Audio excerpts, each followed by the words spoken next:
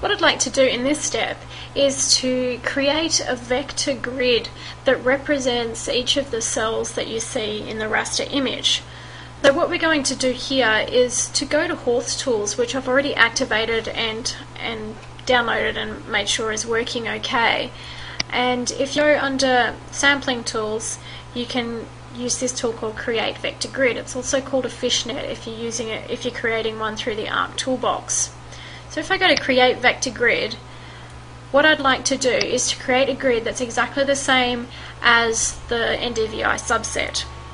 So the vector grid is going to have an output the same as NDVI sub, and it's for the space between lines.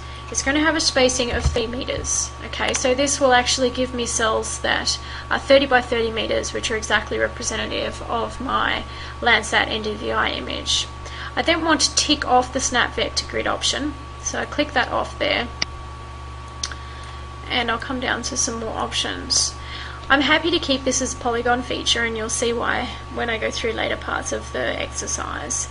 And then the new shapefile that I want to create, I'm going to call it Landsat Grid, but I've obviously already created this, so I don't need to do this now.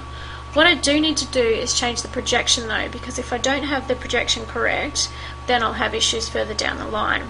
So I'm going to click on the button next to the projection definition and click Select, and go to Projected Coordinate Systems, UTM, WGS84, Subhemisphere, and scroll across to Zone 52 South. And I know that because I know the general region that I'm working in, and I click Add here.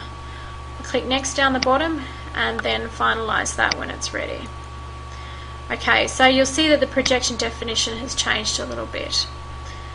So I'll just go in here and I'll call it Landsat Grid. Save that and click OK. It's a relatively quick process. And once I've done that, you'll see that a grid has been created. Now what I want to do is to make sure that this grid is exactly the same as the NDVI image.